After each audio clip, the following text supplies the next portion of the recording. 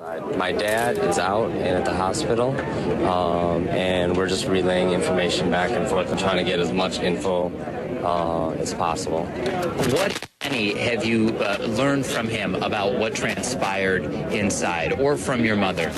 So the most I can learn, or the most I know as of now, is that there are multiple shooters. There's multiple people. It was a very well coordinated thing. It wasn't haphazard, and I think that's why police and everybody are taking the proper, protocol to get the situation under control. Not trying to jeopardize anything and describe what's happening currently, but as far as your mother, she was at the time that we spoke at one point hiding. Did she give you any sense for how many people at that time, at least, were hiding?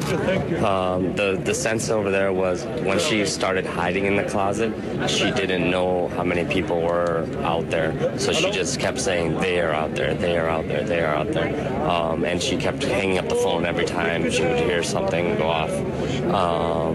Then at one point we heard that the movement went towards the kitchen and releasing of gas and stuff like that.